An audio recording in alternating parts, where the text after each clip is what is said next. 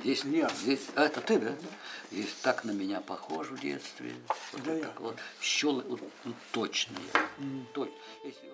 I've lived here in the States for over 45 years in Pittsburgh. I am a true Pittsburgher through and through. I love this city. But I wasn't born here, you know. I was born in the Soviet Union, Leningrad at that time. Now it's St. Petersburg. Well, we had a very nice, close-knit family. Our parents always took care of us. And my brother and I were carefree, 5, 6 years old. We'd play hockey, play soccer. I remember life was tough. Wasn't capitalist system, it was socialist system. When one person can dictate a millions people and apply his wish, you couldn't say what you think because everybody said, shh, don't say, because it's very, you know, like your mom could go to prison. It was terrible. I was very poor. We were very poor. When I was 17 years old, I had a friend, and he had a radio, and we started listening. Voice of America. He's telling about democracy in America, telling about American system. Oh my God, that's it. And president every 4 years change. I just loved it. And nobody made a president of the United States like a god. That's his job. Yeah, my brother and I, we were very close. We like to say that we used to be roommates when we were roommates. The funny thing, people ask us, how does it feel to be a twin? My response is, how does it feel not to have a twin? When you're a twin, you always have somebody there with you. Somebody who thinks like you, who understands what you're feeling, you understand what he's feeling. You always have a best friend. We do anything for each other. All childhood, they were felt like one person. We, not I. We decided to go to buy coats for them. They put it on and then said, no, we don't want it. So why? Because different liners. When my brother and I were 4 years old, my dad taught us how to play chess. We loved it. I mean, we'd play 20 or 30 games a day. We got really good at it. When they were at 6, I couldn't win. That's it. I cannot play. They beat me like that. We started playing so well, they put us against the adults in the tournaments. Our parents always wanted the best for us, as any parent does. But they knew that in the Soviet Union, if you're Jewish, you don't get a chance to be all you can be, because many universities, top universities, would not let Jewish people in. And suddenly Soviet government allowed leave the country. So, oh, this is what I wanted. We immediately apply. We were offered Canada, Australia, New Zealand, Israel. I said, no, I want America only. And my sons were 12 years old. As a 12-year-old leaving Russia, for me and my brother, it was exciting. Because, yeah, we did have friends, we had relatives, but we're going somewhere we've never been before. The Soviet government told us America is bad, it's bad capitalist system. And now we're going there. Wow, we're gonna find out exactly what it's like. You know, we didn't know a word of English, so it was kind of scary.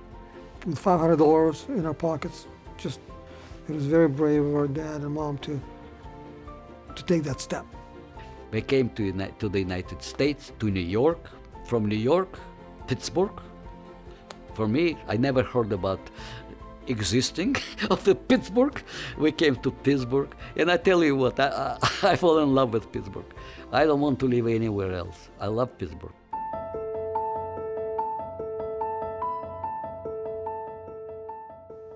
After we graduated, we went to work with our dad, and after about 4 years of working, like, you know, you gotta work with your head, not with your hands.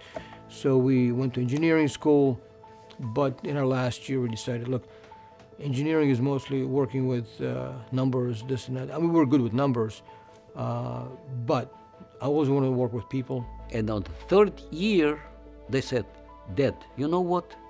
We decided to go to law school. We love people, and we want to help people. And law, especially personal injury, it's so much more satisfying. We rented the space before we even passed the bar exam. It was difficult in the beginning. Obviously, when you don't have clients, it's tough. Our parents helped us out.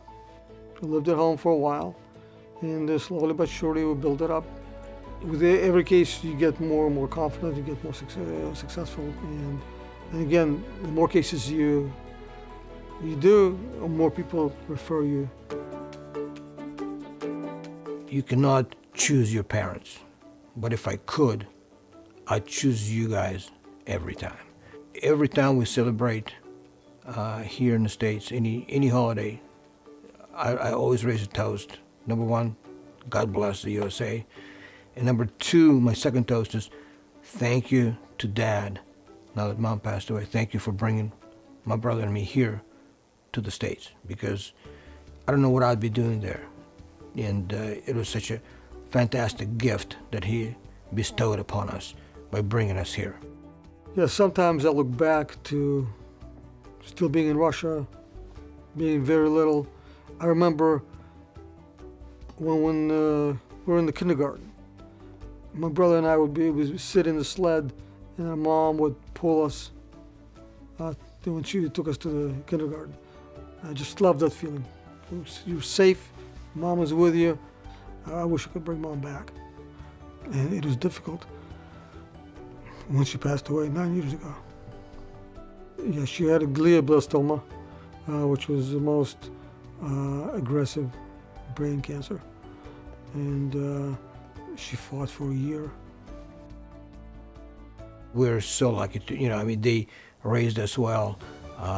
They instilled good qualities in us. And I believe this is why we're successful in our business, because we treat people nice. We fight for them. And it feels so great when you win a case and a client comes up to you with tears in her eyes or his eyes and gives you a big hug and say, look, thank you so much. I never thought I'd get this much money for my injuries. It feels so good.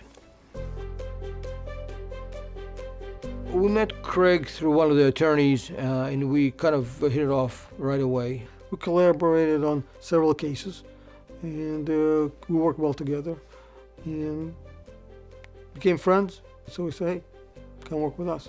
Brought a few good cases with him, and we hit it off, and we've been together since 2006. We're a great team. We started with 3 of us and 1 paralegal, but now there's 7 attorneys. We employ so many people. We take care of their families. We help them take care of themselves. We pay tax. We contribute to society. It is a true American dream.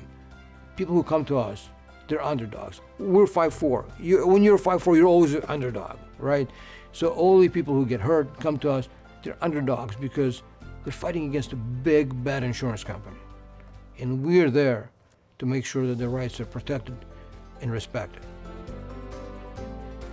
99.7% success rate is important. It shows you that if we take your case, we're pretty sure we're going to win that. Okay, and you can be sure as well. And most of our cases settle, so you don't have to go to court. But if they don't settle, guess what? We're going to go to court. We're going to do the best job for you, and we're going to win. Yeah, that's the one thing I'm most proud of, is that I came up with a 25% fee. And I think it made all the difference. I mean, first of all, it helps people. And it sets us apart from everybody else. But it saves people a lot of money. My brother handled the case. He got the client somewhere around $800,000. The client called him back after the money was distributed. He says, Alex, come down to my place. And the guy lived about an hour away. He drives up to his house, and next to his house is a humongous camper. It's like a big bus, like a big tour bus. And he says to Alex, see that bus? I used the money that I saved on attorney's fees to buy that bus. So it's very important. 25% is very important because, again, it's your money. You're the one who's hurt.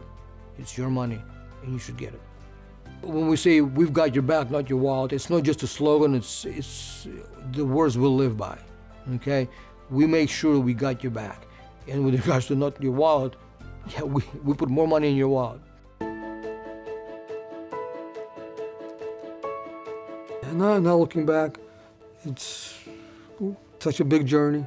Went through the immigration process in Austria, Italy, coming here, and now basically grew up here. I couldn't see it any other way. I'm so happy this whole life came out this way, and I wouldn't have it any other way. The beauty of this country is you do what you want, and you live how you want to live. You start a business, the business you want to start. That's what makes this country the best in the world, by far. I'm 84 years old. I don't know how long I will exist, but I will die on this soil, in this country, with pride. I'm always very proud when somebody comes and visits Pittsburgh. I always make sure that in the evening we take them through Fort Pitt Tunnel, and then the city opens up. That's the best reaction you get from people when they say, "Oh wow, this is beautiful." I'm so proud of the city. It's a great city. Pittsburgh accepted our family as its own, you know, and we're through and through Pittsburghers. It's in our blood. It is our town.